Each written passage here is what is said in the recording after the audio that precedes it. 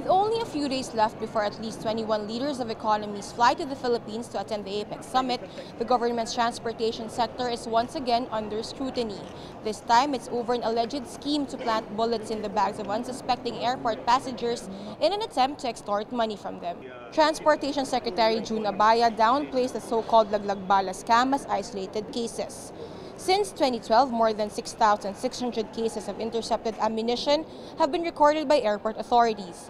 As of November 2015, close to 1,400 cases have been reported in airports all over the country this year alone. Abaya cites cases where passengers themselves admit to carrying bullets as talismans or agimats, and instances where they simply forget to remove ammunition from their bags.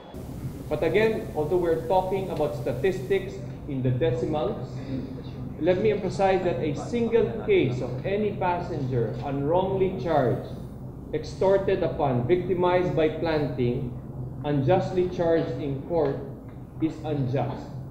It is not something that government should ignore. It is something that government should put full force and attention to, and likewise is a great concern for the state. The numbers don't spell it. A single case of injustice merits full government attention.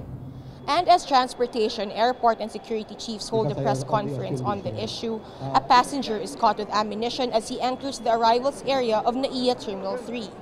He says it was a gift from a friend, a talisman to protect him.